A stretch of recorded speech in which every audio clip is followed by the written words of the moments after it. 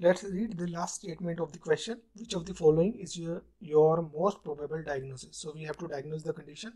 So the question here is, a 35-year-old heterosexual patient diagnosed with HIV had a history of chronic watery diarrhea.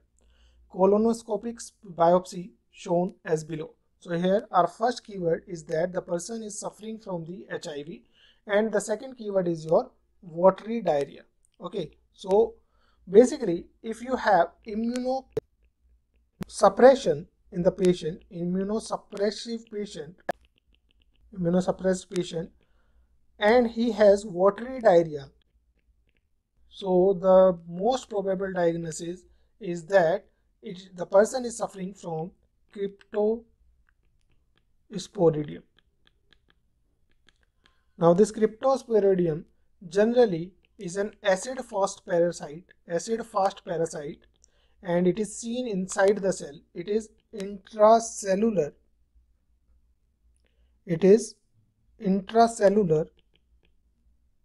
But extracytoplasmic. It is not seen in the cytoplasmic. It is away from the cytoplasm. So it is intracellular but extracytoplasmic organism, or we can say the parasite.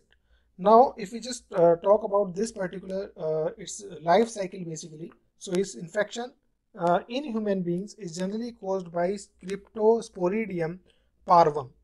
Okay, this is the parasite that most commonly infects the human being. The infective stage, before that I should talk about the mode of infection. It is acquired from the animals, okay, and it is acquired from the human feces. Okay, it can come from the human feces.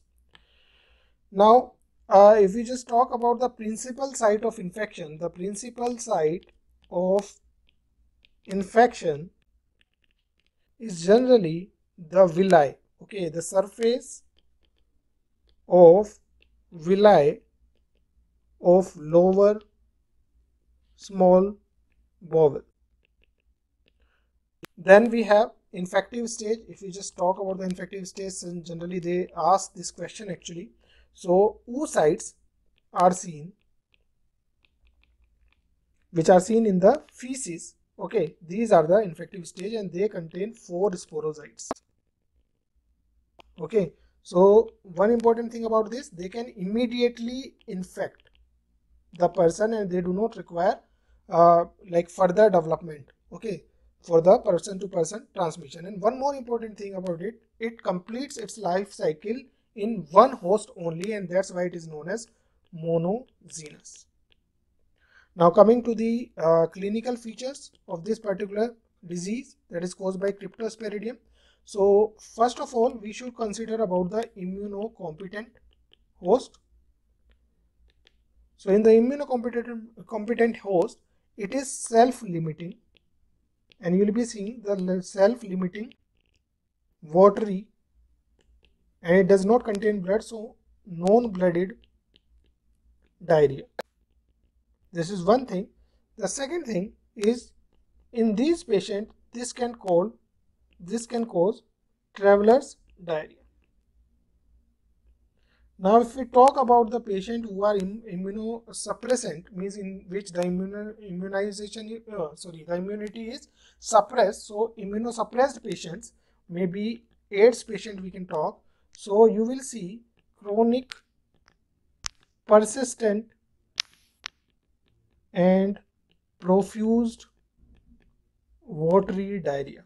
Now that is going to be the keyword for your answer for this question as well, that the chronic, persistent and profuse diarrhea in HIV infected patient is seen in case of infection by Cryptosporidium. Okay, now due to the involvement of biliary tract, it can cause the obstruction of biliary tract because it causes papillary stenosis. Okay, then it can also called cholecystitis actually. Okay, so these are the various clinical features which are seen in the case of infection by Cryptosporidium. Now coming to the diagnosis, if we just quickly look at the diagnosis, So the diagnosis of this infection with this parasite, if I have mentioned bacteria anywhere, please forgive for that, because that is going to be parasite here. So the parasite, fecal examination for small oocyte has to be done, as we have already discussed that the infective stage is your oocyte. So you will be doing the fecal examination for oocyte, and you have to see 4 to 5 micrometer diameter of oocyte you can easily see. Modified acid fast and direct immunofluorescence stain and enzyme immunoassay can also be used for identification. The most important thing which we can use for identification is the biopsy. Okay, so biopsy will show cryptosporidium at apical surfaces of the intestinal epithelium, at the apical surfaces.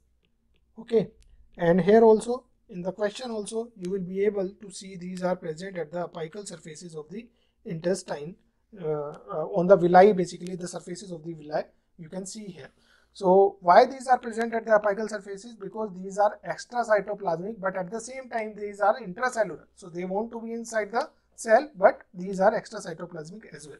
So if we quickly go through the explanation of this question, the organism Cryptosporidium species, the Cryptosporidium hominis may be one of these species, okay, that can infect the intestine in immunocompromised person that is suffering with AIDS, and that can cause diarrhea, and diarrhea is basically watery type. Okay, prominent clinical feature is Cryptosporidium is watery diarrhea, and that is self-limited in 1 to 2 weeks, that is seen in normal patient. But if the patient is suffering from HIV, that means this is going to be chronic. Okay, the watery diarrhea is going to be chronic and for a longer period. Okay, diagnosis of this condition is dependent on the oocytes, which are 4 to 5 micrometer, and if you see these in feces, then yes, you can confirm the diagnosis of Cryptosporidium. Other methods are, of course, histoimmunology can be helpful in diagnosis of these, as well as the biopsy, in which you will be seeing these parasites at the apical areas of the villi of the small intestine. So you can go with this particular thing. So here also you will be able to see these are present on the apices of the villi. Okay, so and the oocytes which are seen in the feces, these are the oocytes which are seen, and they can be more stained with modified acid fast stain.